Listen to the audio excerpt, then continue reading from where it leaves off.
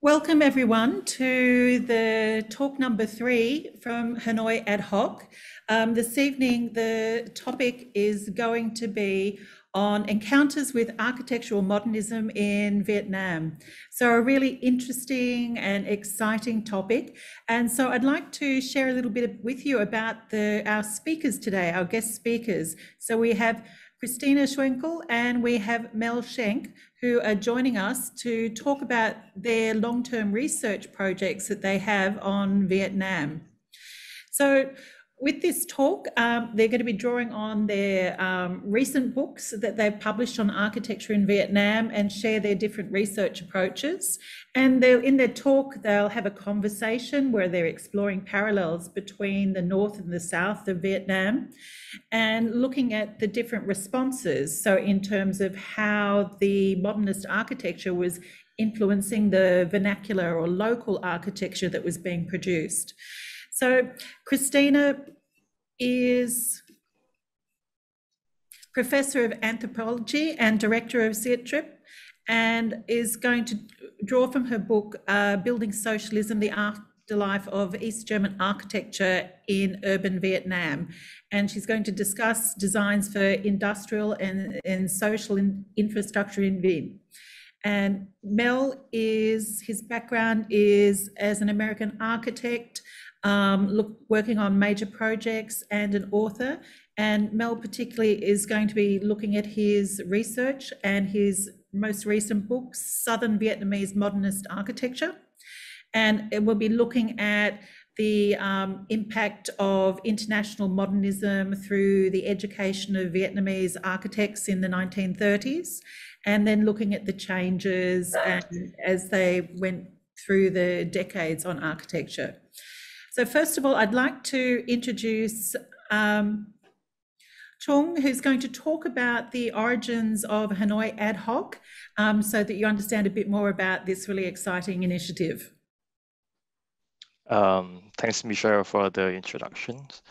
And thanks, Christina and Mel, to accepting our invitation. It's an honor for me and Hanoi Ad Hoc to have you here joining us on our conversation about architecture and modernism in Vietnam. So maybe because I already explained about Hanoi Ad Hoc a few times in the past. So this time I would like to focus more on the topic of modernism. So despite the attitude of skepticism or even the rejection towards the ideologies of modernism, we can't ignore the impact or the legacy of the modernism in history. In architecture, modernism is known as a manifesto that has been marked by its ideologies of bridging the beauty and of simplicity and functionality, promoting the mass industrialization, production. As Le Corbusier has said that the house as a machine for living in. The modernist protagonist like Le Corbusier or Walter Gropius is highly influenced by the industrial aspect of the built form, where function play the fundamental role in determining form. So the linkage and binary industrialism and modernism are undeniable. And Hanoi Ad Hoc 1.0 has its main focus on the industrial landscape and its influence on the urbanization process and pattern of Hanoi. So having a thoughtful discussion in order to understand one of these driving vectors that shape modernity is the main purpose of our discussion today. And despite the common understanding of modernism to the universal validity defining the generic architecture features, modernism in Vietnam or in Southeast Asia didn't really follow the same pattern. It has been contextualized according to the different factors like the local climate feature, human behavior, or it carry ideologies in different political regimes. Across the countries, modernist architecture has been perceived, conceived, and embraced in various ways. And it could be determined as the modernist vernacular architecture in the tropical context, or a gesture of socialism, solidarity between Vietnam and East Germany. So we will find out in our discussion today with Christina and Mel. So yeah, I will let the space to our speaker today to Thank you talk very more much. about it. Thank you. So just some housekeeping. So we'll have the audio on mute, but please in the chat, as questions arrive, please drop them into the chat, and so we can share them with our speakers. And the format, we will have Mel is going to talk first for about 20 minutes, and then he and Christina are going to have a conversation around what they're discussing. And Christina will have a talk for about 20 minutes as well, and followed again by a conversation between Mel and Christina. And then we will open for about 15 minutes Q&A following their conversation, and then have a wrap up. So that's what you can expect from us this evening. So now I would like to please give the presentation floor over to Mel Schenk for his presentation, please. Okay, thank you very much, Michelle. So I'll share screen here.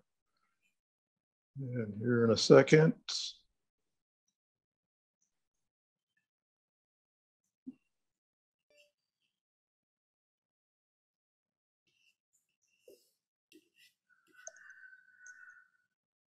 Okay, does everybody see the opening screen there? Yes. Okay. Well, the Vietnamese encounter with modernism really centered in Hanoi for a decade. As a couple of artists, Vietnamese artist Nam Son, that's a pseudonym for Nguyen Van Ta, and French artist Victor Tardot convinced the colonial government that they should fund and operate a fine arts college in Hanoi, École Supérieure des Beaux-Arts de l'Indochine. And in 1926, they began the architecture department, and on the faculty was Ernest Heberard, the head of the architecture and planning service of the colonial government. And he was the originator of the architectural style of Indochine style, which is that fusion of French Beaux-Arts, classical architecture, and Asian ornamentation. So I think the objective of the two artists that started the school, as well as the colonial government, that these young Vietnamese artists and architects would study Western culture, Beaux-Arts, arts and architecture, and combine that with an intensive study of Vietnamese traditional arts and crafts and architecture. But it didn't turn out that way.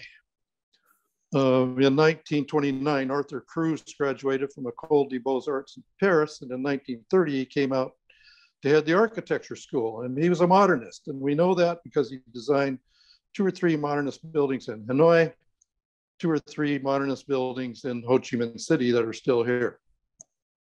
So he undoubtedly brought books and magazines with him and exposed the young, certainly the architecture students, to the modernism of the early, the early 1920s. So that includes architecture from America, architecture from Russia, as well as Europe. Now, students from the north and the south and the central areas all came together at the school, and therefore were exposed to the common base of modernism, primarily through Arthur Cruz. But they also, in their study of Vietnamese traditional architecture, I think also had an encounter with a different kind of modernism, a Vietnamese modernism. And I don't think Vietnamese would call it that, but in a way, I think that the principles that you see in the design of Vietnamese traditional architecture, like the din here, that model you see on the right-hand side there, the dins were the community halls that were built up and down the country in most of the jurisdictions, as well as Vietnamese traditional houses having a similar form. And as I think the students looked at that, they realized there's some principles that they could use to develop a new architecture beyond colonial architecture. They might not have had a name for it, but I think as they looked at these principles, they started to combine what they were also seeing from international modernism. And I think that that's how they developed Vietnamese modernist architecture. So as you look at then on the left-hand side there, the General Science Library, inaugurated in December 1971 in Saigon. The architects are Nguyen Hu Giang and Bui Quang Han. And as you look down the facade of that building, you start to see some parallels with the dins or the traditional houses, starting with the roof edge there, that slanted roof edge, the cross beams that come out supporting the wide overhanging roof with the airspace in between that allows ventilation, or else a layer of insulated air like a floating roof. Then, of course, you got a strong expression of structure, which is a primary principle of modernist architecture to start with. But you see very clearly in the wood post and beam construction of the dins, or the traditional houses. And then there's the brise soleil screens, in this case, using a very Vietnamese pattern that people knew and understood and loved. And then finally, down towards the bottom, the dins often had verandas, certainly the traditional houses did. In this case, you got the reverse of that, but it does the same function. It keeps the sun from heating up the exterior wall and provides some shade for socialization space. And then in front of the dins, in accordance with the Vietnamese foam tui, there's normally a body of water.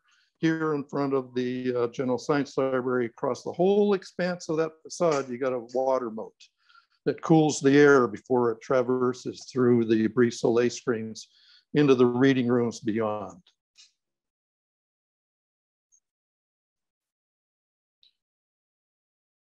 Uh, 1940, virtually, or after World War II, the Japanese occupation, virtually every building in the South became Vietnamese modernist, designed by Vietnamese architects. There's only a few that weren't, like the US Embassy, of course, was designed by an American architect.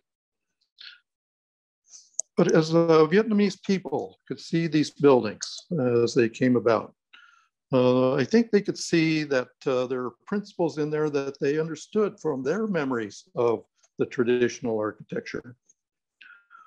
So they took this vocabulary, or these language of Vietnamese modernist architecture, and they started applying it to their own houses. Now, by 1975, there were only 140 some Vietnamese architects that were registered by the Southern government. And so they were all busy with the large buildings, or they were building villas for rich people. But meanwhile, the Vietnamese population were rebuilding the neighborhoods of the cities and the towns, the shop houses in particular, and they were left to themselves to design their own houses. This house here is down in the Mekong Delta. It's a rural house, so there was no way that there was an architect involved in the design of this. When you look at this design, it uses that vocabulary, the language that was developed by these young graduates out of the Fine Arts College in Hanoi. So by the time I arrived in Saigon in September 1971, to work here for a year managing construction contracts on behalf of the US Navy, I was living in the battery officers' quarters up the road there off to the left. And as I was walking down this street, which is now Lê Thị Ranh Street in District 1 of Ho Chi Minh City, all these apartment houses were beautiful modernist. And then the next street over, parallel to this, to the left, which is now Nguyen Chai Street, was 100% beautiful modernist shop houses. I just graduated from architecture school the year before, and I wasn't used to seeing modernism. There wasn't then, and there isn't still now, much modernist architecture to see in America or in Europe, because those cultures never did embrace modernism. But here, obviously, the Vietnamese population embraced modernism in a big way. I was also surprised to see the amount of factories I saw ringing the city and also up towards Vinh Hoa. Not only that, but the second surprise is they used modernist architecture. So this is another factory. The Bata company, of course, was one of the first international multinational companies. They had factories and retail shops in virtually every country in the world, and they would use local architects to design their facilities. So this factory, excuse me, out in District 10 of Ho Chi Minh City is a beautiful example of this vocabulary, this language of Vietnamese modernism that these young graduates developed. So notice on the left-hand side, you got brise-soleil, vertical fins, sun-blocking elements. Then on the other side, it's a completely different motif, double wall construction. In this case, a common Vietnamese modernist technique. The apparent outer wall or the guardrails, and then you got the corridor, exterior corridor, and then the weather wall beyond, double wall construction. And notice how those guardrails just sort of curve out towards the end.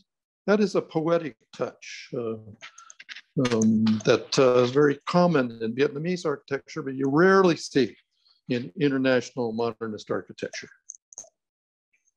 So when industrialists start to use modernist architecture for their facilities, you know that the population has embraced modernism, and they saw the value of using modernist architecture to enhance their image, or at least to fit in with the culture. This beautiful one-pillar stair here, it's incredible. This is a warehouse in District 4 of Ho Chi Minh City. These photographs, by the way, most of them are the beautiful ones, for sure, are by Alexander Gural, French photographer, worked with me on our book.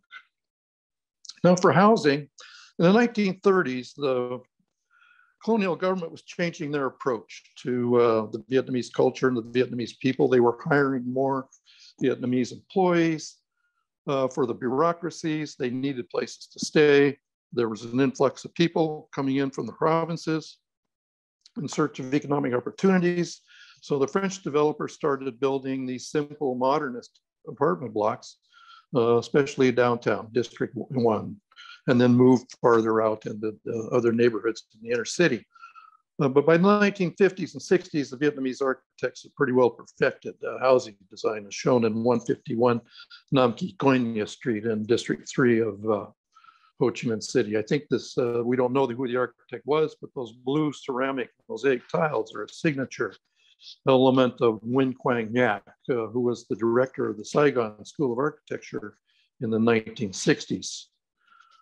But the French architects continued to do Art Deco design of housing in the 1930s and 1940s. This is designed by Paul Visser. This is one of 4 such structures in this compound here. The Vietnamese architects just jumped right over them into modernist architecture. So this is an example. This is behind the Opera House, the Municipal Theater, downtown Ho Chi Minh City.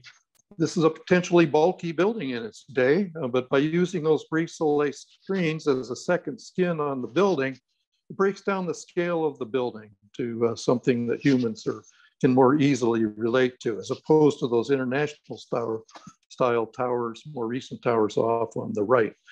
So as a result, Vietnamese modernist architecture is much lighter, much airier than international modernist architecture. As the buildings got bigger with the Vietnamese developers using Vietnamese architects, this particular building now is almost 60 years old. It's still in great condition, and it's still full of tenants that, from all anecdotal evidence, says that they like living there and they're proud of their units.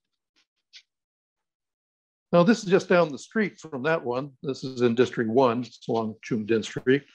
It hasn't fared so well because this is on golden land. So it's been remaster plan for redevelopment. So once that decision was made, the building begins to deteriorate. And it's been this way now towards a decade. And it'll probably be there for another decade at the rate things are going right now. But this building and then this building exemplify the impact that we as Americans had in our occupation of the South during the decade of the 60s and into the 70s. We were building a lot of infrastructure up and down the country. 8 international airports with 3-kilometer-long runways, 200 smaller airports up and down the South, 6 deep draft seaports from Da Nang on down, 3,000 kilometers of highways and bridges. We built very few buildings, but we needed a lot of office space and a lot of residential space in a hurry in Saigon. So we put requests for proposals out to lease building space from the Vietnamese developers. Some cases they had the buildings ready already. In some cases they built them. We didn't ask that they be modernism. We didn't care. All we wanted was modern facilities, bathrooms, and air conditioning. That's it. So these buildings exemplify the many buildings. There were over 100 bachelor or enlisted quarters throughout Saigon at one time in the early 60s. This is known as the President Hotel, 500 units in this building. So you can see those 5 interconnected structures there, that black clump in the middle of the photo there had quite an impact on the skyline of Chelan, District 5. Now, most of those buildings that we've been seeing so far were built before 1968. But in 1968, during the Tet Offensive and the following May Offensive, the People's Revolutionary Army fighting with the Army of the Republic of Vietnam, huge swaths of neighborhoods in districts 3, 5, and 10 were obliterated. So a lot of housing had to be built in a hurry.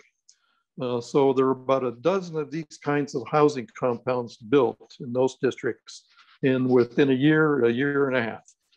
And as you can see, it's Vietnamese modernist architecture, again, different motifs on each facade. These beautiful stairways, wide, allow a great deal of socialization as you go up and down the stairs. Of course, the light patterns. This is another one in District 1 that was torn down 3 or 4 months ago. 3 or 4 years ago, because it was on golden land in District 1. This is another housing area, Vinh Hoi, that's still in District 4. Again, anecdotal evidence, the great clean that is. Now this last project that I want to show is one of the largest of the projects that were built in the South. And this wasn't part of any of the methods that I talk about. This was built in the early 1960s as part of a government program to take people out of the squatter shacks of the informal communities that had been growing, as well as provide housing for the many workers that were coming in from the provinces to work in all of the new factories. So this is called Tan Da housing. It's in the Tan Da Peninsula in the northern part of the Binh Tan district, which is north of the Central Business District. So within those red lines, there's 27.4 hectares in 22 blocks or 22 bars, 4,300 units. So at 4 to 5 people per unit, that's about 23,000 people population. Now, 15 of those bars, the lighter colored ones, were built in the early 1960s. But the darker ones up towards the upper left-hand corner were built as housing for the Vietnamese National Bank, employees of the Vietnamese National Bank in 1972. So one day I was driving down Highway 13 from what is now Binh Nhung province and saw this huge construction over in the distance. So I drove over to the shore of the Saigon River. This is looking south towards the Tan Da Peninsula. And in the projects that I was working on, we had 360 units of low-cost housing, $450 a unit, 1-story, very small housing. And then looking at this, Vietnamese architects and contractors doing these huge projects. This is the end wall of that particular bar of unit, a more recent picture, of course. This is one of the units that was built in the early 60s. So most of them look like this.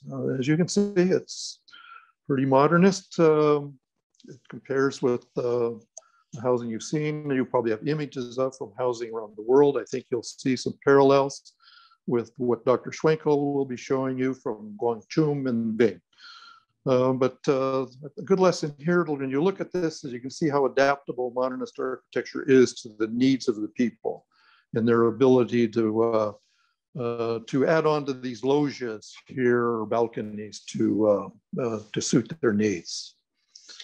All of the bars in this housing complex are double-loaded quarters like this. And every one of the units is identical. They're all 44 square meters. Now, those X boxes running down the central corridor are light wells that bring light and air down to the corridor, as well as the bathrooms of the units. So when you look down the corridor, you got these pools of light. Then within the units on the left, the entry door there, you're right there, you're in the kitchen, and then you got the bathroom door across from the refrigerator there. That bathroom opens up, backs up to one of those light wells. And then as you turn around, you're looking out towards the loggia or the balconies. I knew a young family that lived there, went to dinner at their house a couple of times. The young woman was a Vietnamese architect that worked with me for a while, and they bought into their unit because they thought this would be a great place to raise their two young boys. There was good recreation area around there, nice parks. So they bought knowing that eventually they're going to get kicked out and only, get something less than market value for what they paid for it. But they thought it was a worthwhile investment for the way that they wanted to live. Now, this is kind of a prototype. It looks very similar to what you just saw in Tanda, and what I think you'll see some parallels with the Guangchum housing. Now, when I was reading Dr. Schwenkel's book, she used the word utopian or utopia many, many times, modifying the word modernist architecture. And at first I was a little bit put out because the standard definition of utopia is it's an ideal idea that's impossible to achieve. Then I got to thinking back through architectural history of modernism. This doesn't apply to classical architecture, but modernist architects from the beginning were very idealistic. They had high ideals, especially for social concerns, and especially for worker housing. So this is one of the first prototypes that was built for what worker housing could be. This is the Weissenhof estate. This was built for the Dutch Work Fund exposition in 1927 in Stuttgart, Germany. There are 33.6 hectares. So Mies van der Rohe, the famous modernist architecture, did the master plan, and then he designed this particular bar of housing. There are 21 buildings on the estate, only 60 units. So most of the buildings that were built were smaller. Le Corbusier, he invited 17 other architects to build different kinds of housing. Le Corbusier designed 2 duplex units. So when you look at this, well, the point I want to make about this is that it didn't work. This was too expensive. It was too expensive to use as a prototype for worker housing. So along the way, modernism has failed to meet those ideals. But we all know that there are some examples of worker housing that did come down at a reasonable cost, particularly in the communist bloc countries of Russia and East Germany, where they used prefabricated panelized construction. Now, in my presentation, you'll notice that it's primarily descriptive. And if you read my book, it's also very descriptive of the Vietnamese modernist architecture. And as you look, if you read the literature of the history of modernism, it's primarily descriptive. That means we go out and we look and we see and we characterize what we see, analyze what we see, and see how it fits within the prevailing attitudes towards styles or social concerns. As I read Dr. Schwenkel's book, I was really impressed because it shows a new way. Now, as architecture is moving beyond modernism, which it is, into the information age, we don't know what that architecture is called yet, but we need a new approach. The architecture is going to be more holistic, and the process needs to be more holistic. And I think I welcome you now to listen to Dr. Christina Schwenkel in her presentation to see how a new approach of research can lead us to a new architecture. Thank you very much. So I'll close out my presentation here. Okay. So thank you very much, Mel. What I'd like to do now is to encourage a conversation between yourself and Christina. And if you'd like to kind of respond to each other and kind of if you have any observations that you've made while Mel was talking and have a bit of a conversation in terms of what you've just seen.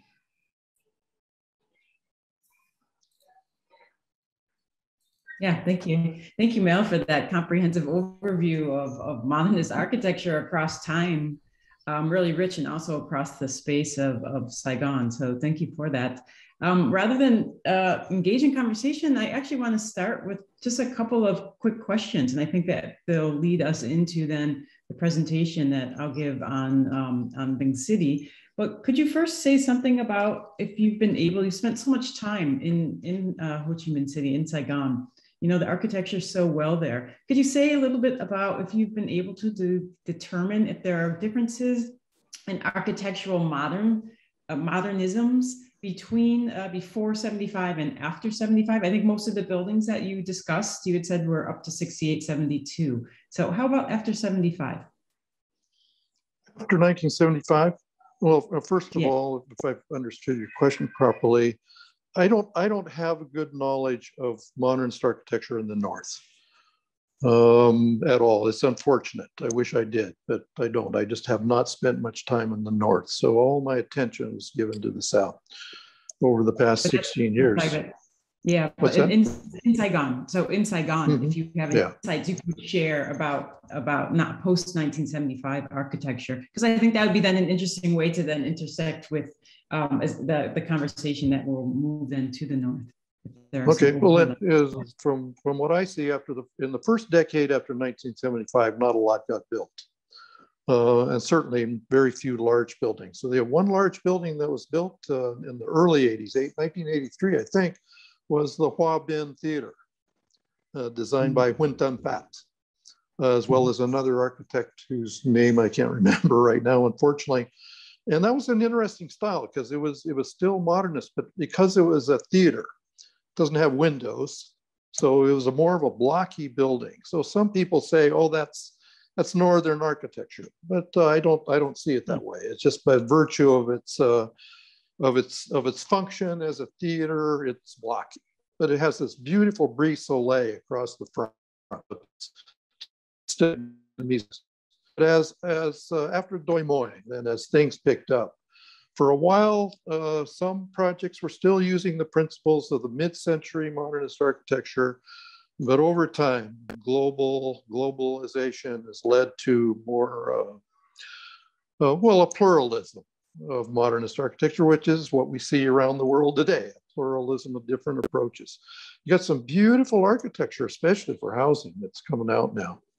And some of it, in my research I'm looking at now, information age architecture, I think the Vietnamese architects are leading the world for the information age architecture for small buildings, houses and schools. Yeah, that's fascinating. Just to build on what you're saying, the pluralism of modernism in Ho Chi Minh City, in Saigon itself, is quite unique and specific to that historical context. So thank you for pointing that out. Here's another question I have for you that I think we could probably come back to, and I assume that some of the other participants are also thinking about. Can you say a little bit more about preservation efforts to recognize the buildings as a heritage, and what have been some of the struggles to receive that kind of recognition? Well, it's definitely been a struggle because lots of heritage buildings have been destroyed over the last, especially the last couple of decades. Starting, of course, with the colonial buildings, because they're in good sites downtown. They're on golden land. They were some of the first to go. But now it's impacting modernist architecture. And in our book, we had 150 or so projects. You know, by the time it was published, 10 of them were already gone. And already 10 more are gone. You know, so it's hard. There was a French firm, a French non-governmental organization called PADI. I can't remember their full name. there was a French architect woman that leads that, who's been very good about working with the Vietnamese government to try to list. Until you list heritage properties, the government doesn't know to save them, right? Finally, they came up with a list of French colonial villas in District 3. So now there's a series of villas in District 3 that are going to be hopefully saved. Hopefully the government will follow the list that they've instituted. But they don't have a list of modernist villas yet, or a list of anything modernist. So it's still a struggle, but there have been some successes. Facebook groups like the Saigon Then and Now group and the Saigon, can't remember the name of the group. It's a big group. It has to do with heritage conservation. They led efforts that saved the old French colonial office building right downtown behind the City Hall building. They were going to tear that down for a new administrative center.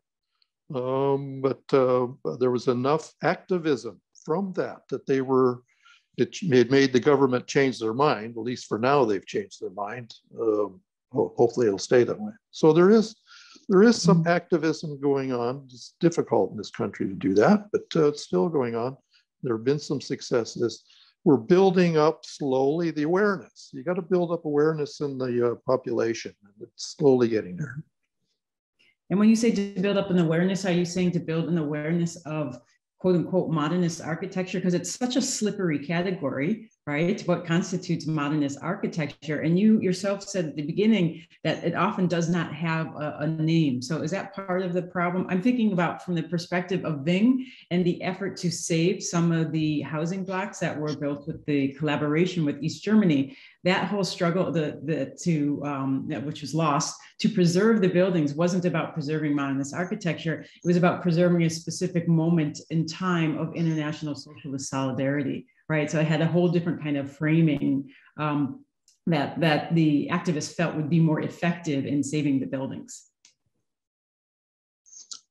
Yeah, when I say awareness, the awareness has to come to the Vietnamese people themselves, I think. Because in other locations around the world where heritage conservation has become more successful, it wasn't until the local populations understood the value of what they had, the aesthetic value, the historical value, the economic value, probably most important of all. Till they understand that awareness, nobody cares. And that's the condition that we're in here right now. So until Vietnamese academics, and architects and economists write more and more articles and books. You know, I was shocked when I came to do research for my book that no Vietnamese author had written about modernist architecture in Vietnam. You know, so we need more of that in order to increase the awareness. Thanks, Mel. Great answers. Thank you. Good questions. Thank you.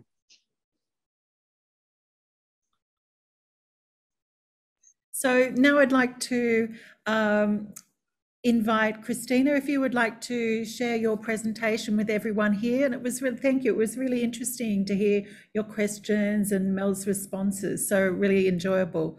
Thank you.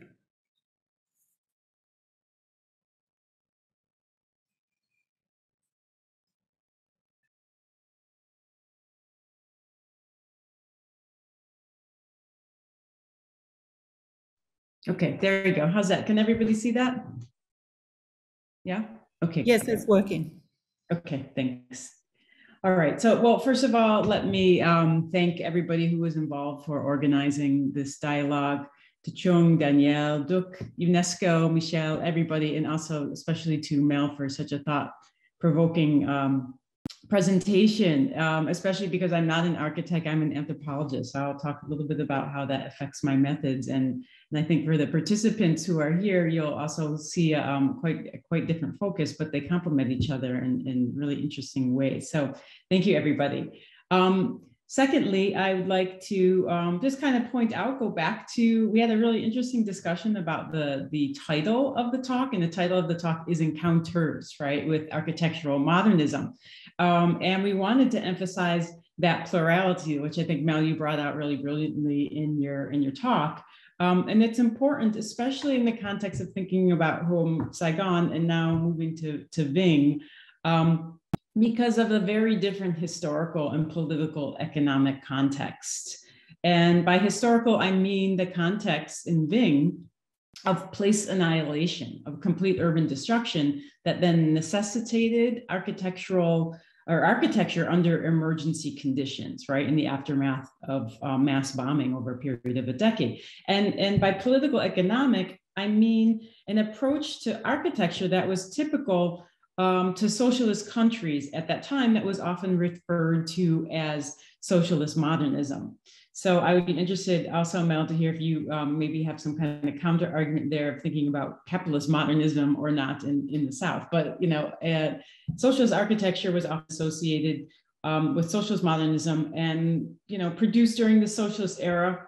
What's important about that term is it alludes to the fact that architecture was not capital or profit driven, right? But presumably people driven. And that's what I'm going to discuss today, right? That architecture should allow for a certain kind of human flourishing. And that goes back to the call, Stalin's call, actually, right? That socialist architecture should, for building palaces for the people, right? And not palaces for the privileged.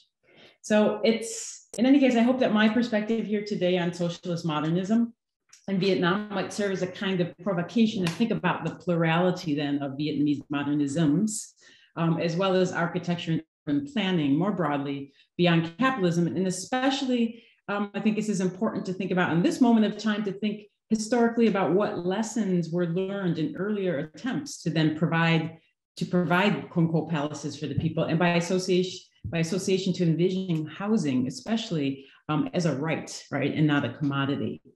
So by way of a brief introduction, I'm a cultural anthropologist, and I've been working in Vietnam for over 20 years now. And I'm particularly interested in how the built environment embodies and transmits contested memories as urban landscapes, and especially socialist landscapes, evolve over time. So as I said, I'm not an architect, I'm an ethnographer.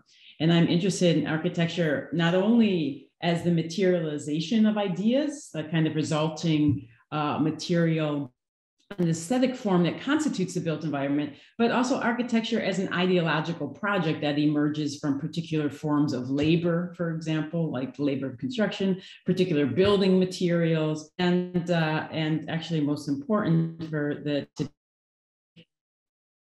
user of architecture, who are, in my view, just as important designers of space and forms as the trained architectures themselves. And that's a point that I kind of argue in my book. Okay, so there we go. All right, so today I'm going to talk about Vietnam's first planned socialist modernist city. That is a subject of my book, The Building Socialism, the Afterlife of East German Architecture in Urban Vietnam. And in a nutshell, the book examined post-war decolonization through utopian planning, right? Mel pointed out that I use that term utopian, although I use it quite critically in the text. I'll come back to that idea in just a minute. As tied to East German architectural transfers and that element of the transnational circulation and the reworking of design ideas, right? The translation into then kind of local idioms that Mel also talked about. And how and why, I'm interested in how and why those hopeful visions and collective actions to build a better, a more just world after the war in Vietnam became increasingly dystopian over time as the buildings fell into what I call unplanned obsolescence, because they were supposed to last for up to 100 years, but they fell very quickly into disrepair. So in the interest of time, I'm just going to touch on a few key points in the book that I think are particularly relevant for this event.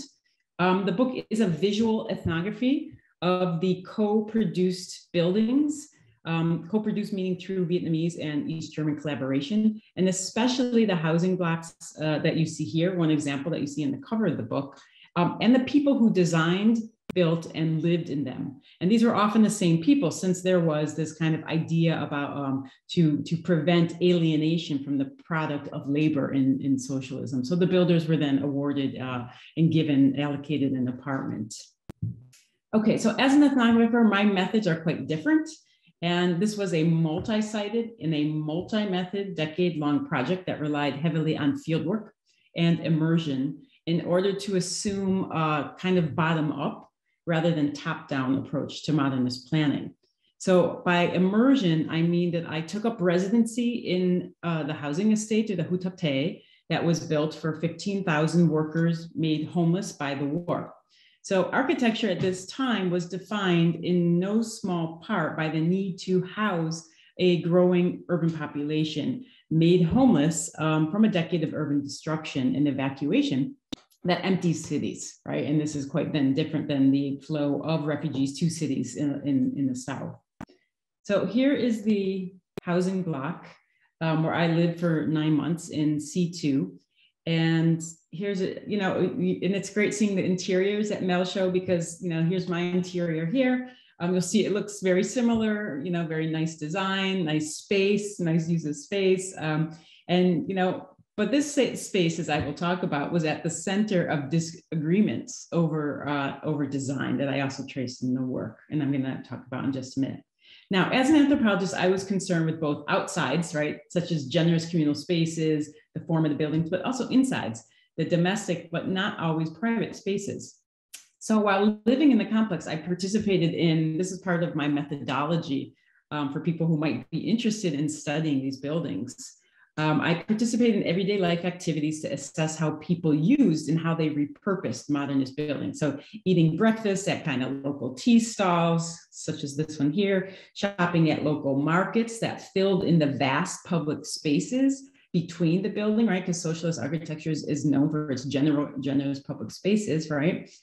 Visiting neighbors across the complexes, 19 buildings. I did that regularly every day. To get a sense of the diversity of design, not only outside, but also inside the apartment and how people related to modernist buildings. For example, their ambivalence, some of the ambivalence about indoor plumbing, right, that I go into in the book, but also because I wanted to see how people had, here's some of the interiors, how people had renovated their interiors, such as this image, this woman here who opened the bottom floor into her walkout basements for livelihood purposes so that she could then sell rice.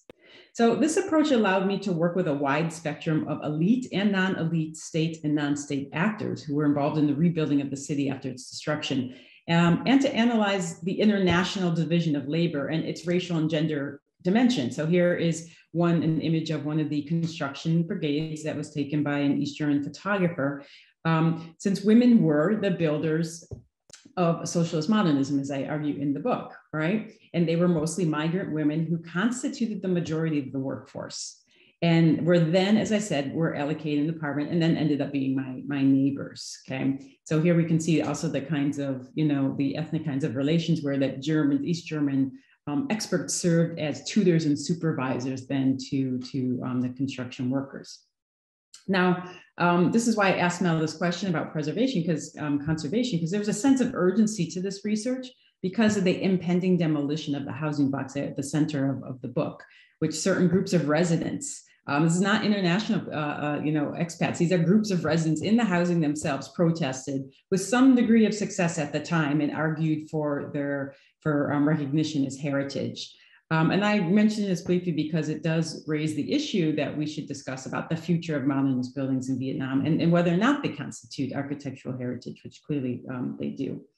So let me say a few words about the research site in Vinh, in Nghệ An, which is historically considered to be a kind of poor and unruly backwater frontier town, but also the cradle of the revolution, right? And this is one reason people often ask me, why East Germany? This is one reason why the so-called children of Marx, as they were called, were summoned by the Vietnamese government to help them rebuild what in Vietnam, as we know, is called the homeland of Ho Chi Minh. So Vinh was considered to be one of the most, if not the heavily and most consistently bombed urban industrial centers in northern Vietnam during the air war, targeted by close to, this is the city center here, targeted by close to 5,000 airstrikes between 1964 and 1973. So the built environment was decimated and the population of 50,000 at the time completely evacuated with all of its facilities and its factories. they were dismantled, divvied up, and relocated to mountains. So the city was completely emptied out, except for some military forces that remained. So this wholesale destruction, here is the main street, would turn the city into an urban lab for modernist architectural experimentation in order to produce a new social order through mass housing. And the aim was to eliminate spontaneous and disorderly patterns of post-war resettlement after people started to return to the city, and also to rebuild the nation to advance socialism, which I'll talk about more in just a minute. So beyond housing, right, at the micro level, this entailed a comprehensive redesign. This is what the previous photo you saw would look like years later. A comprehensive redesign of Vinh as a zoned functional city and as a benchmark of modernist planning that could then be used in other cities in Vietnam, right? And this entailed also necessitated also the establishment of a building materials industry, including prefabricated factory, to sustain long-term growth. And also this necessitated the training of workers in newly built vocational schools here that then adopted an East German curriculum. So of course, this required, in turn required infrastructure, right? We had roads needed to be built, pipes needed to be laid, electric lines run. So, and there was also a need, of course, this is about rebuilding, entirely rebuilding a new society. So there's also a need for social infrastructure, meaning schools and daycare centers, right? And you can also see some of the modernist idioms here adopted here. Markets, here's Chợ Vinh, as well as sports stadium, still in use today, a cinema, which has been recently reconstructed, and parks, right? Lots of parks, and also playgrounds, okay? So architecture was meant to be, at this time, socially transformative with buildings and living practices integrated. And modernism then offered a way to rebuild society, and the technical and social infrastructure needed to support that reconstruction. As I argue in the book, it's important to note this was as much a material project, you know, the rebuilding of the environment or reconstituting the built environment holistically, as it was a civilizing process meant to engineer a kind of forward-looking, newly enlightened socialist humanity with the goal to maximize labor productivity, right, through a city that was designed ultimately for workers' well-being, okay? And, you know, architects, I'm sure Mel can tell us this, have always dreamed of building a better world, right? But this seemingly kind of tabula rasa, right, situation presented modernist planners with a unique opportunity for research. There's a lot of research done on how to rebuild the city, including cultural research, sociological research, ecological research, et cetera. An application of what were, you know, arguably universalist, Eurocentric models and ideals of tropical urbanism that then produce contradictory results, as we see here, like, you know, adopting palm trees, which of course don't provide any shade, right? And were eventually kind of thrown out as one of the main forms of green landscaping. But these kinds of ideas generated skepticism, a lot of skepticism among state officials who viewed then such German plans as a kind of bourgeois design that would better fit European lifestyles than it did Vietnam. Okay, and it did not fit at all then with the reality of the scarcity of the war. Okay, this is very interesting, these kinds of controversies, because it helps us to keep in mind that there were different ideas of socialist modern, not to mention modernism, but socialist modernism circulating at the time. And also, as scholars have shown us, within Eastern Europe and the Soviet Union, between Eastern Europe and the Soviet Union itself. So Vietnamese officials feared that a domestic consumer-driven modernity would emerge rather than the modernity that they wanted to promote, which was a kind of socialist collectivist-oriented modernity where objects, right, would serve social purposes and fill collective needs only, rather than individual desires, right, that they felt was being then promoted through the German designs. So I think, you know, underlying these transnational alliances, we have to see where these competing logics of modernism, socialist modernism, and visions of the urban future. And Vietnamese people who were part of my project, who I interviewed and lived with, had a very different idea about what urban life should look like. And there was no consensus among them either. As I explained in the book, there were huge differences between parts of the Hu Thap Te, between social groups like workers and government cadres who were housed, together alongside one another in the complex. Nonetheless, despite the assumption of similar assumptions to modernity, the idea of universal housing with modern amenities was appealing to many Vietnamese planners and workers who were building these houses, but not all. And we have to remember that socialist modernist planning at the time, it aspired to lift populations out of deep poverty through rapid industrial and infrastructural development to secure equitable access to public goods, right? That's that utopian ideal right there, while collectivizing the means of production and also undoing colonial inequalities, right? That prevented Vietnamese residents from having access, for example, to infrastructure, energy infrastructure, water infrastructure, et cetera. So people were very committed and excited about this particular vision of a more just city at the time, before it then started to decay prematurely, okay? I emphasize at the time because today, if anybody knows Vinh and has traveled to Vinh, you'll know that it's a city that foreigners, especially those from Western Europe and North America, love to hate, right? They like to think of it as, this decayed modernist housing stands in for the perverse architecture that exists across, the socialist East. And now I should say also that only part of these, most of the buildings have been demolished over the past 4 years. But at one point in time, it was described as the most unattractive city in Vietnam in the US press. So the city doesn't draw a lot of international visitors because it doesn't fulfill the kinds of colonial fantasies or Orientalist fantasies that tourists often have about Vietnam. In fact, it elicits every stereotype possible about modernist architecture. And many of these I try to myth bust in the book. So here, for example, I'm using one of Gerd Wessel's cartoons. He's an East German cartoonist about prefabricated housing to kind of challenge these ideas that continue to circulate about modernist housing as stifling places of social isolation, for example, or concrete jungles void of urban nature, which was not the case in modernist housing in Vinh. Rather, the blocks were full of human activity. Every corner was full of human activity, full of green spaces, full of urban farming projects with grazing goats and pecking chickens. And the complex was built to be climate friendly, right? I go into this in the book. The apartments were well ventilated, they were temperate, they were full of light. But on the other hand, they were also moldy and crumbling, and they were small.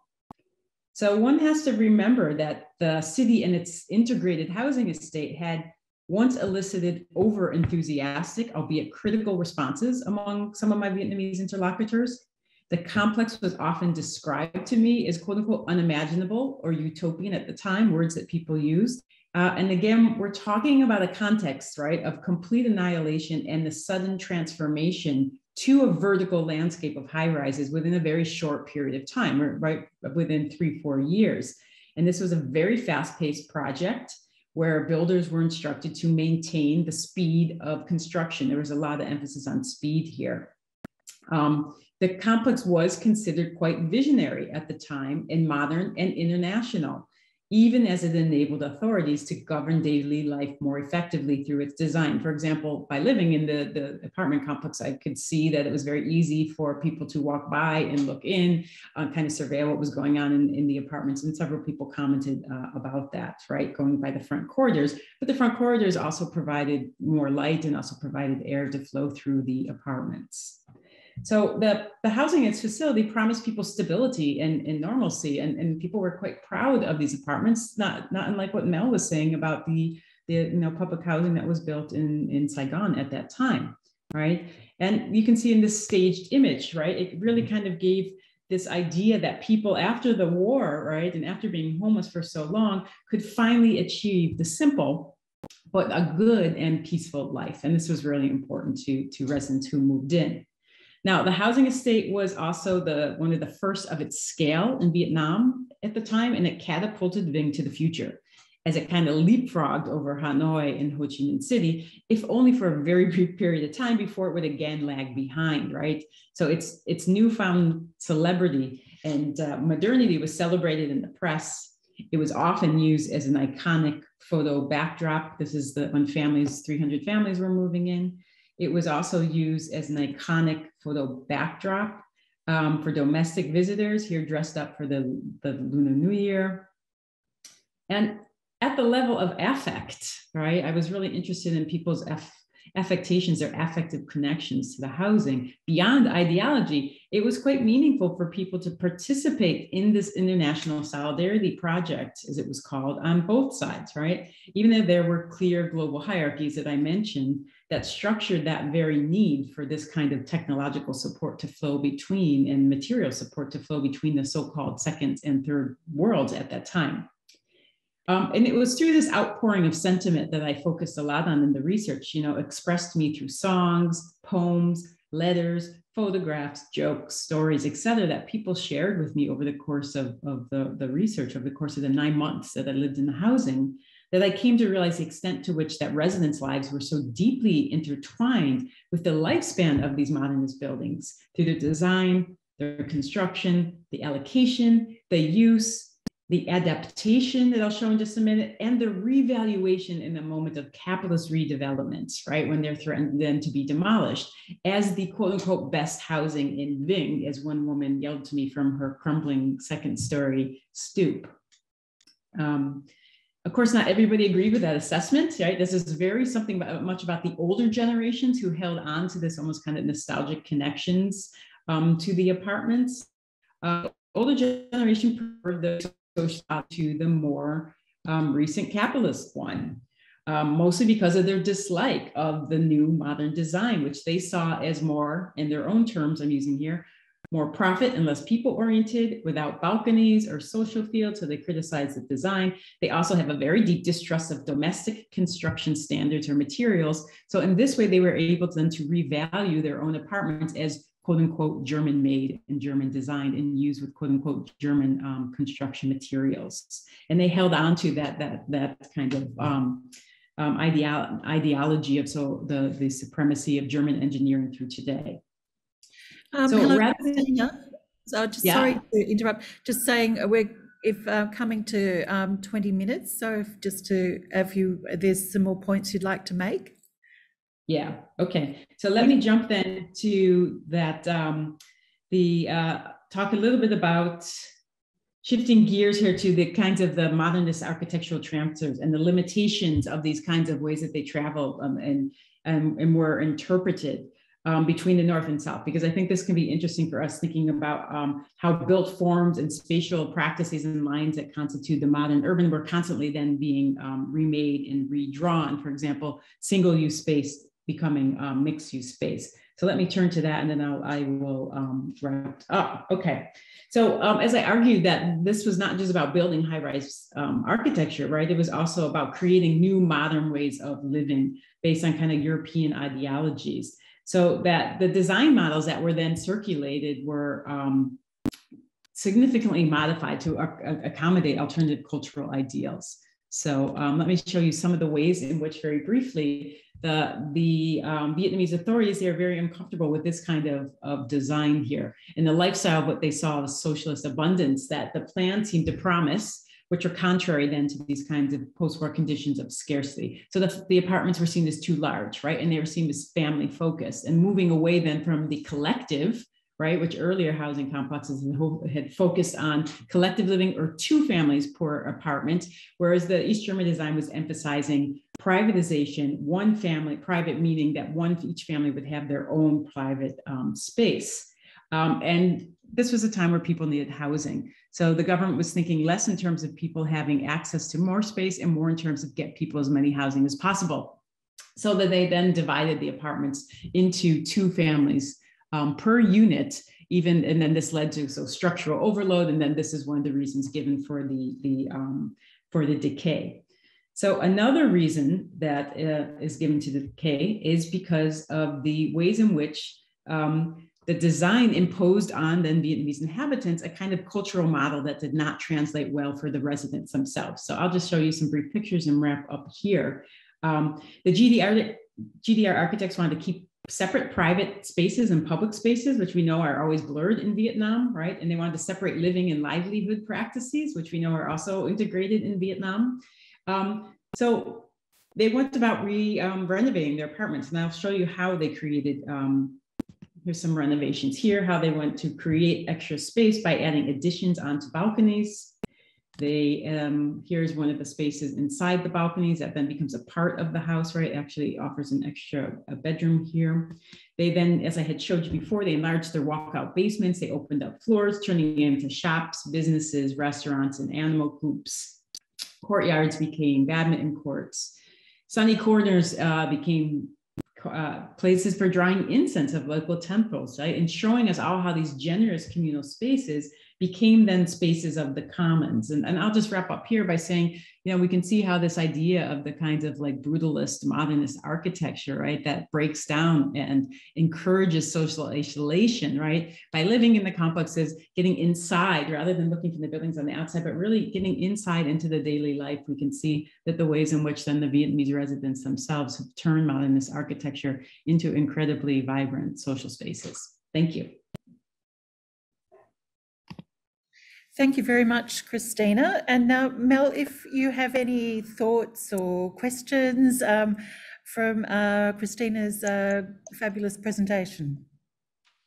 Well, she certainly covered a lot there. It's like the book. It took me a long time to read the book. There's so much in there. But she said a couple of things I have questions about because I just don't know. You used the word contested memories. Can you describe a little bit what that means?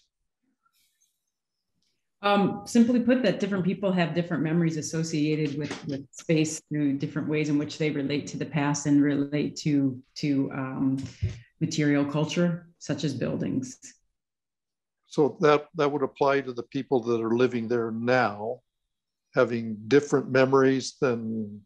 Yes, and that you know, I don't go into in the talk, but do go into in the book. Also, the ways in which different people related to the space differently based on their own social positioning, right? And it's really important then to see that there's not this kind of embrace of modernism, like who embraced modernism, who were, you know, had some ambivalence about moving into the buildings. You know, this was a whole new form of living. We have to remember that time, right? To move from like horizontal life to vertical life is not natural. Like you had to produce a kind of modern sensibility, right? And a desire to want to live in concrete structures. So in thinking about the ways in which people were kind of constituted differently in relationship to these buildings, and yes, there were definitely contested memories there as well. Yeah. It was interesting as I was reading the book, but also in your presentation here, as you talked about the people-driven design, and it was interesting to follow the discussion in the book about between the give and take between the I'll call them the socialist bureaucrats, for lack of a better word. I should find a better word, but and the people that were going to live there, as well as the East German planners, and then the Vietnamese planners. So there's really four groups of people in conversation about design, which is really interesting. That is very people driven, you know, because you asked about, well, maybe what's the difference between capitalist modernism, capitalist housing, you know, most all the housing that I was showing, you know, the units are simple and bare. So the people themselves would add in partitions if they want a separate bedroom. So they're just wide open spaces. The only walls are around the bathroom. Open plan. So the capitalist approach normally is that as an architect, if I'm designing housing, I ask the developer, hey, what's your marketing study say? What do you think you can sell? How big are the units? What kind of amenities do they have? Or if you're working with a public client of making public housing, you look to the bureaucrats to say, well, given our discussions with the potential users here, this is what we think you need. You know, so architects very rarely got involved, unfortunately, in those kinds of discussions. Other building types we would, but generally not for housing. So it's definitely driven by marketing studies.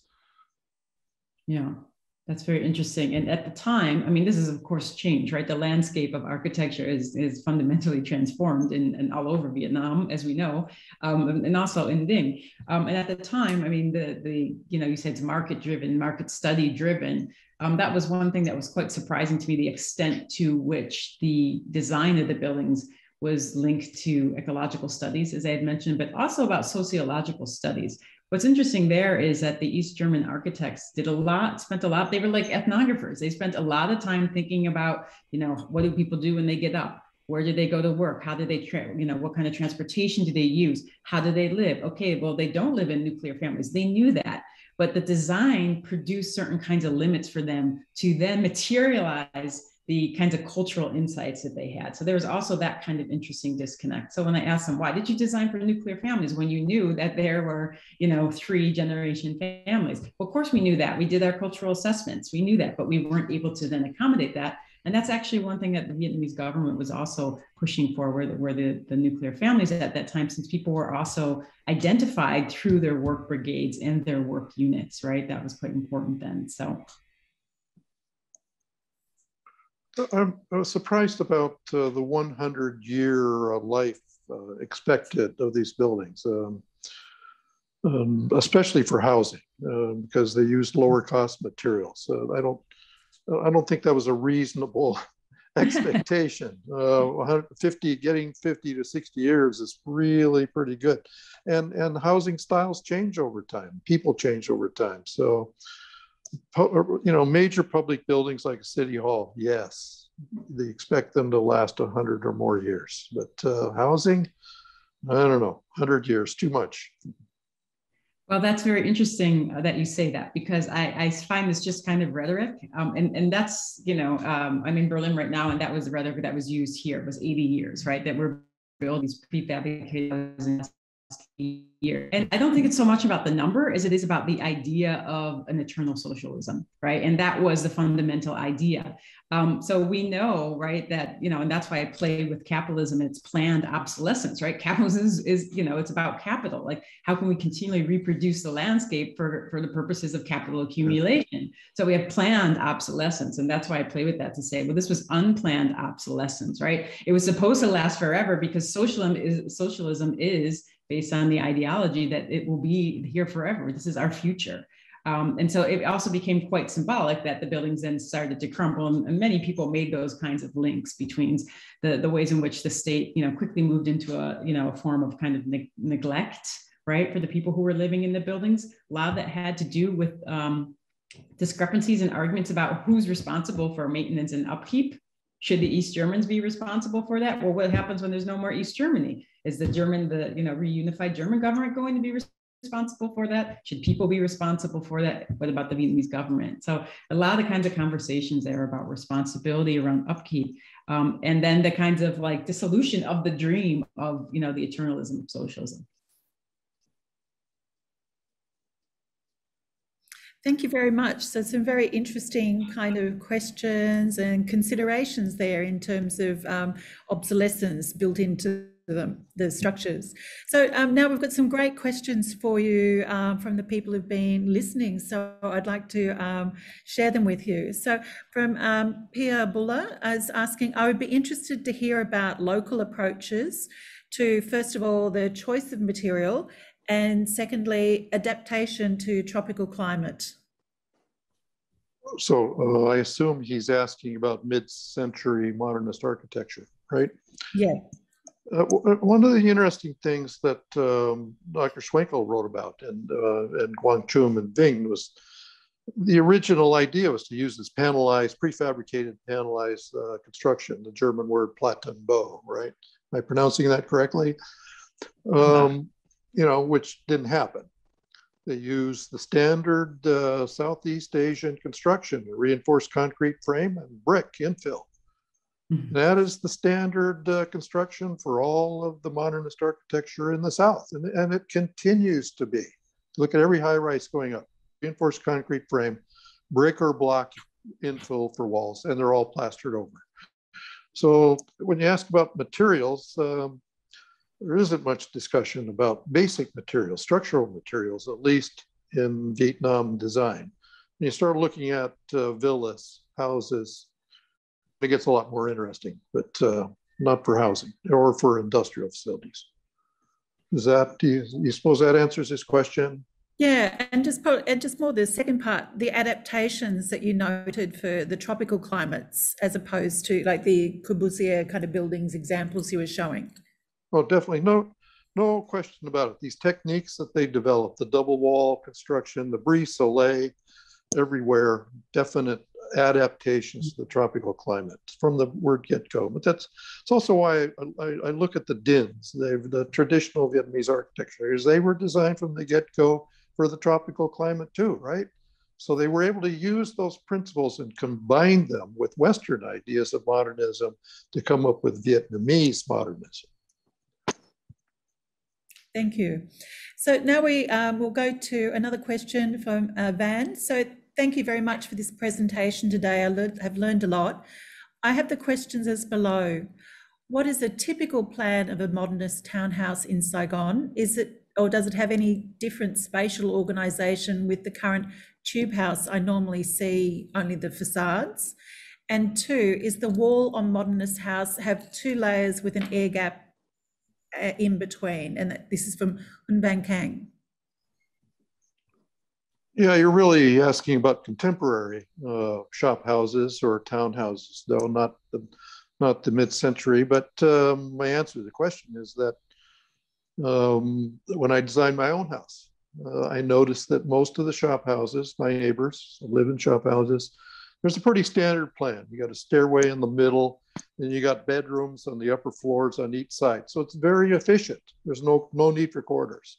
So that's kind of a standard, very efficient Vietnamese plan. A lot of shop houses you see built. And most of the shop houses are designed without architects. So they all know about that, it makes sense. But in the new architecture now, that's all, the architects are blowing the interiors apart. So you know they're much more open plan, much more open volumes. There's a lot of very interesting things happening with Vietnamese contemporary architecture of shop houses. What was the last part of that question? Okay. And about talking about the 2 layers with an air gap. Oh, yeah, that you know, in America, you don't build brick walls without having the air gap. You have to have that, otherwise you get water infiltration into the space. You know, I've rented a lot of houses in Saigon or Ho Chi Minh City before I built my own house, and they had just 1 layer of brick, and every time you put a piece of furniture like this bookcase up against the wall, the water comes through and it rots out the bookcase. And that happened a couple of times. So when I built my own house, and you build with 2 layers of brick with the gap in between, that keeps the water infiltrated. That's just that's how we've learned how to do things properly, as long as you got enough money to do it. So as I watch townhouses go up in my neighborhood, half of them are doing it that way, the other half are doing it the more traditional way. So depends on how much money you got. Yep, great. And it explains a lot. Probably we always wonder why that's happening. So now we know with where we're living. That's great. So I have another question from HP. So they're asking and we've touched on it, I think, in both of you in your talks, but if you want to elaborate further. So what brought about the unplanned obsolescence of these constructions? Christina, why don't you try that one? Not an easy answer. And so in the book, what I don't do is give you an answer, right? What I do is position different people's perspectives on who is responsible for the unplanned obsolescence.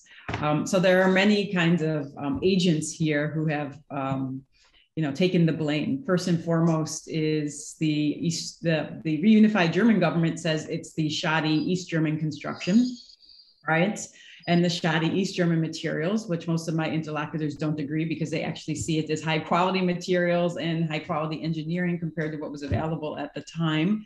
There is the argument from the East German planners themselves, who were part of my project and who were part of my interviews and field work, who said it had a lot to do with, especially, so the blocks that then doubled the number of families, the structural load actually was doubled, right? Those are the ones that are like, were to, and some are still standing, reduced to like 40% of its strength, compared to the other ones that were still at 60, 70%, in terms of the quality that's evaluated every year by the Department of Construction. And those were all the blocks that had 2 families per unit, and especially in one of the units, Unit C9, still had 10 families that were living for the past 35 years of 2 families per unit.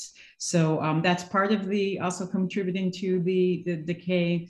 Time, climate, the tropical climate. However, the most interesting argument that I found, the state, of course, of not investing in upkeep. People were quite critical of the state and not investing in upkeep.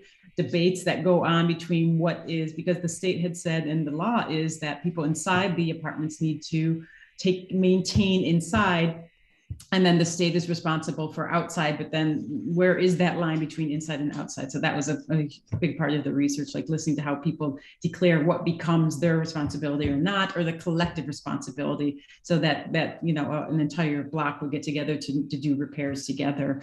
And the last one that was the most interesting for me, and I kind of end the book on this note, is the way in which that migrant women have been blamed for the urban obsolescence. And that's kind of one of the main arguments of the book, that women who were during the war responsible for defending the nation, and then they were responsible for rebuilding the nation, are now the ones that are being blamed for leading to unplanned obsolescence, because they are they were young migrant women, and they quote unquote don't know how to live in modernist buildings. So they had practices that were more accommodating of their kinds of rural lifestyles than what an urban kind of lifestyle should be. Okay, very interesting answer. Thank you. So now I'll go to Emmanuel Pavel. So it's asking about, saying, thank you very much for these very interesting presentations. And I have a question for Mel and Christina about tourism. So today the Balkan is in interviews like Concafe, propaganda posters. Could resorting to tourism help these buildings' preservation and visibility, in particular by the inhabitants themselves, in the manner of greeters? Are you aware of any initiatives in this direction, and what do you think about it? Thank you in advance. Mm-hmm. All right, well, Go ahead, I can say a few words about, yeah, absolutely. Like, in Hanoi, you have the Balkop tourism and the, what I call it, the V-nostalgia, tourism going on. But in Vinh, no, I mean, that's what's so interesting. And that's part of like when the housing activists were trying to think of ways in which they could preserve, at least, the idea was, okay, it's like, do you want to rehabilitate or rebuild, right? And the vast majority of the elderly people who had been living in the buildings in the Hutapte since 1970s had said that they wanted to renovate. They did not want to rebuild. The younger people who had moved in and didn't have a connection to, this past. And remember, as I said, that the people who worked on the buildings were allocated a unit. So it wasn't just that they had lived there a long time and had community. They were actually had been responsible for building, right? So it was a part of their labor.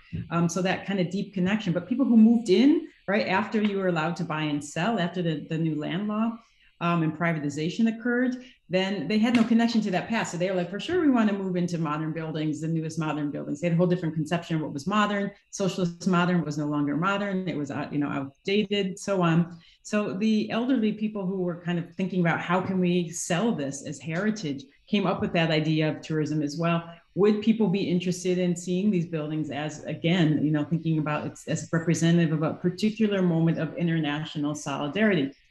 So at that point, I shared with them, some of the stuff I had collected from, Western guidebooks, and this idea of, pretty much it has been put forth that Vinh is like, a slum town because of the middle of these buildings.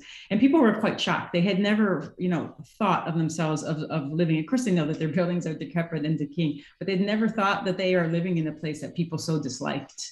So that was kind of shocking to them. So the idea that, this, as it's called in the literature, quote unquote, the perverse socialist architecture, like who'd want to live in these Prudos buildings. Once I kind of shared that with them, it was an interesting kind of response. They were actually also quite upset with the journalists they had taken in and shown their homes, who then, rather than seeing the kinds of ways in which people's creative resources have been applied to creating, you know, in some cases quite nice living environments, in other cases not, for the poor families, had then kind of been slotted under this term of a slum. And, you know, who wants to go visit, quote unquote, a slum? Okay, very interesting. Thank you.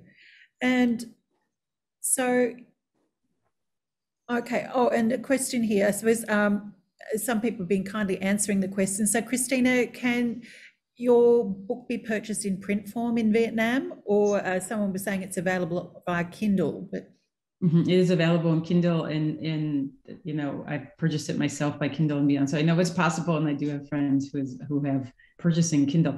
It's not in Vietnamese yet. You know, long dream down the road, hopefully. In terms of buying it in print form, if someone's interested, they can be in contact with me. Okay, thank you.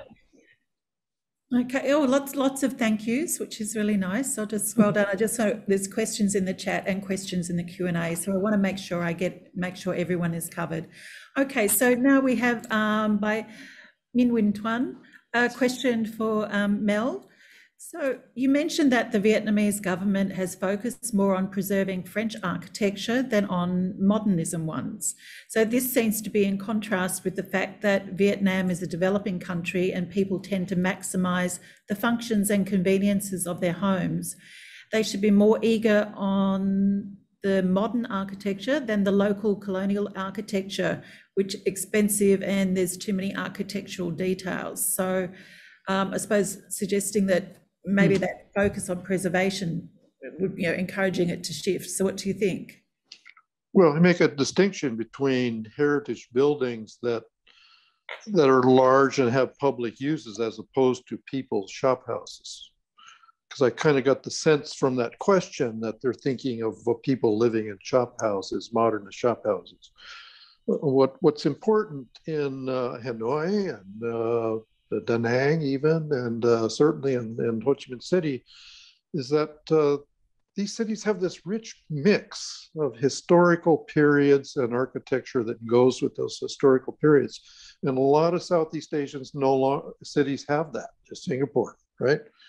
So as the decision makers try to make decisions about urban development, and if they were to consider tourism to a much greater degree, they might worry more about keeping this rich mix of architecture and historical styles, because that's what attracts people to come.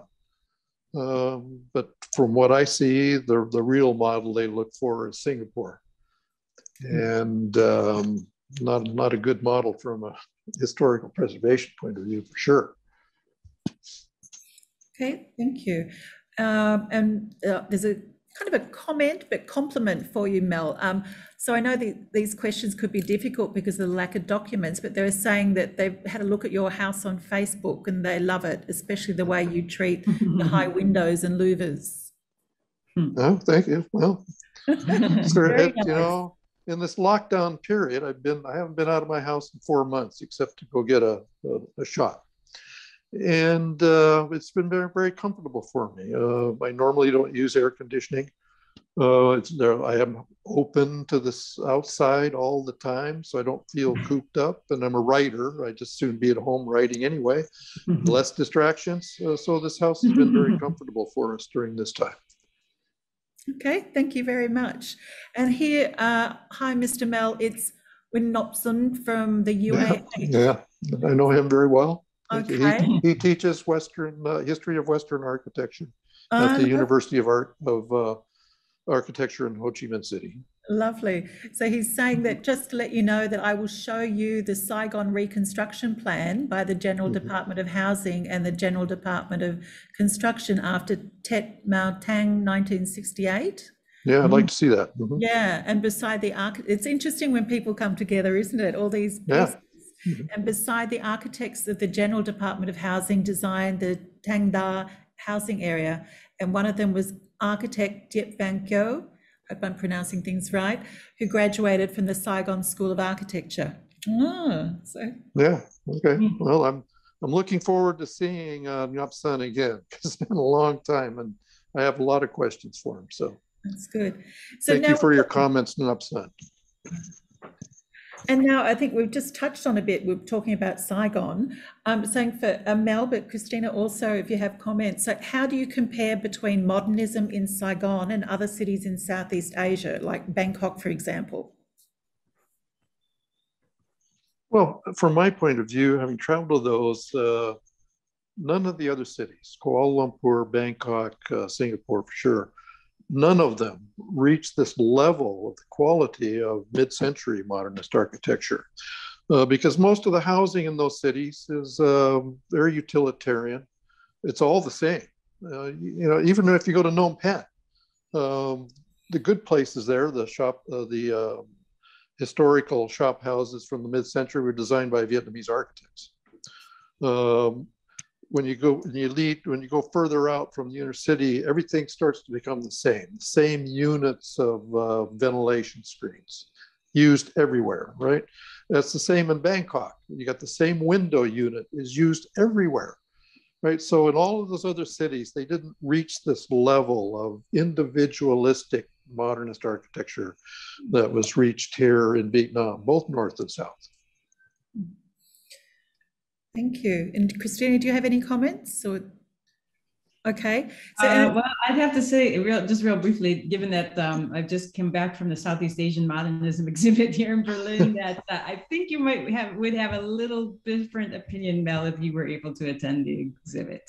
I wish I could. Amazed at the diversity and it was just beautiful, some of the photographs. So I'll take a couple images and show you, because I'd love to hear your response. Yeah. Okay, so thank you, Mel Schenk and Christina, for such interesting views on anthropology in relation to architecture and how both can support each other to better people's life. My question is more on Christina's research direction in the future. Will you keep on researching this topic of modernist architecture's effect on people's lives, or will you be more interested in how this research will help to improve how people's contemporary is correlation between these two? Thank you.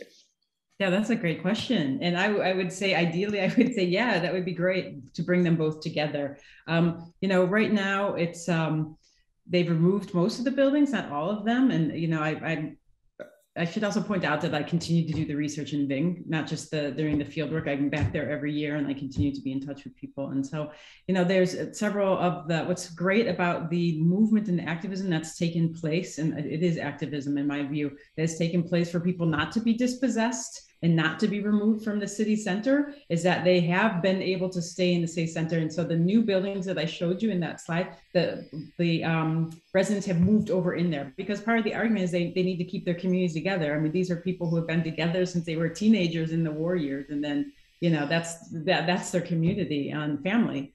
So I have been continuing with that research to see, what does that look like? And, not surprisingly, these kinds of sterilized places have sprung up and become communes and, communal spaces of the commons, not commons, and, new markets springing up, right? And new ways in which the space is been used communally. So that's next on the agenda, is like looking at the ways in which that struggle to stay in the city center, not to allow the city, right? Because it really speaks to this idea that neoliberalism results in dispossession. And if you look at the specific ways in which the arguments that were made, how residents use state discourse and state logic to then argue for the right to remain in the city center, so that you have working class people and seniors and people who are considered quote unquote poor, a category that many people actually contest, remaining in the city center, right? You don't have gentrification in the way in which we often think about gentrification. So that is the direction that the project is going, and part of it is because of the close relationships that are that I build there, that I attempt to try to maintain to the best that I can. Thank you. And Mel, did you want to respond? No, not really. Okay, thank you. Sorry. So, and now from Davide Guarini Gilmartin. So two great perspectives from both speakers, and Mel mentioned the importance of architectural heritage preservation being owned by the local population. And Christina also mentioned the older locals in Vinh wishing to preserve their kutate. I'd be interested to hear, not just from Mel and Christina, but if possible from others on the call, about any trends or initiatives in this important area of awareness raising. Okay, so yeah, so it would be, so if is anyone in that area, so maybe we can continue the conversation. Yeah, that's a very interesting area to find out more from other people. And this is the final question that we have is from Tan Trang Vu. So in Hanoi, the architects are considering to propose the solution of preserving these chung cư by removing the extension to return the original shape of the buildings, the ones that are not that damaged, in quotes, combined with technical measures to ensure their sustainability is possible, to renovate the interior in the direction suitable for modern life, instead of the solutions the government has been implementing, which are adding in new living spaces or bringing down the old and damaged ones. It is even possible to combine 2 old apartments into 1 new apartment to increase living comfort. What do you think about these solutions? Would this plan be possible with the context of the Vietnamese government's budget?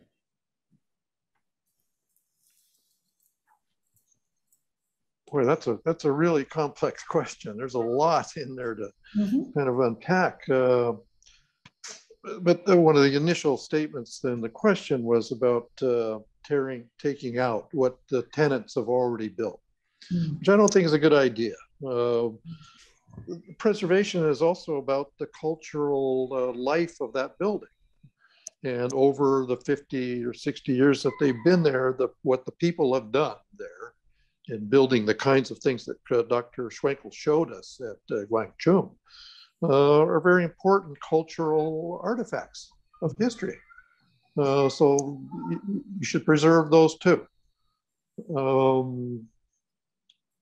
Maybe Christina, Dr. Schwenkel can jump in here at this point in time. Yeah, I think you just said that so beautifully, Mel, that preservation is also about preserving cultural life. So yeah, no, that's what gives the life to these buildings, are the ways in which people have utilized their resources, envisioned themselves as middle class, their middle class subjectivities, and creating the beautiful spaces of the homes that I think then we would lose if they were to be removed, the Khoi Noi and the so-called tiger cages. And it's also, as I argue in the book too, there's this way in which the Vietnamese press represents the Khoi Noi as dangerous, as shoddy, as not well designed. And I picked it apart in the book by just showing them as how much time and effort and design and high quality materials goes into producing them, and then showing them from the inside the ways in which they do help people to achieve a kind of middle class status that they aspire to. Now, that's not to say none of them are dangerous or that they haven't contributed to the rapid decay of the buildings, but it is to give us a different kind of sense, because it's so easy to stigmatize people and their actions, as I just mentioned, especially with the migrant women, the workers, rather than trying to understand the kinds of logics and the actual outcomes of these kinds of what I call in the book design interventions. So I would argue for keeping them as well. So on that note, I think I'd like to thank you very much for such generous presentations, sharing your research, very, very insightful, and also very inspiring for the work that Hanoi Ad Hoc is undertaking as well, and where we can go with what we're doing here. So thank you very much, Dr. Christina Schwenkel and Mel Schenk, for your presentations this evening. And so everyone, if we just enjoy with our digital online, thank you. Thank you very much. Everyone. And thank you all from Ad Hoc Hanoi for inviting us, and keep up the good work that you're doing. This is great. This is part of raising that awareness. Thank you for the great questions, everybody, all the participants who came. Yeah. Really appreciate that. Okay. So thank you everyone for joining us, and look forward to you joining us again. We will have another talk in a month or two, and we're welcome to invite you in continuing this exploration of the built environment in Vietnam. So thank you so much.